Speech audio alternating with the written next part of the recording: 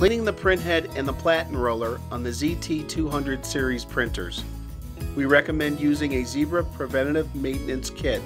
Open the kit pouch. Remove the cleaning swab. Rotate the gold printhead lever up to open the printhead. Use the swab to wipe along the brown strip on the printhead assembly from end to end.